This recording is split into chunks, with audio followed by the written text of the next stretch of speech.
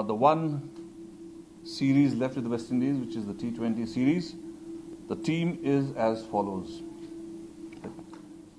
Rohit Sharma captain, Shikhar Dhawan, KL Rahul, Dinesh Karthik, Manish Pandey, Shreyas Iyer, Rishabh Pant, Krunal Pandya, Washington Sundar, Y. Chahal, Kuldeep Yadav, Bhuvneshwar Kumar, Jasprit Bumrah, Khalil Ahmed, Umesh Yadav and Shehbaz Nadeem.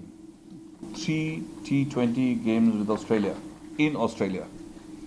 And the team is as follows. Virat Kohli captain, Rohit Sharma vice captain, Shikhar Dhawan, KL Rahul, Shreyas Iyer, Manish Pandey, Dinesh Karthik, Rishabh Pant, Kuldeep Yadav, Y. Chahal, Washington Sundar, Krunal Pandya,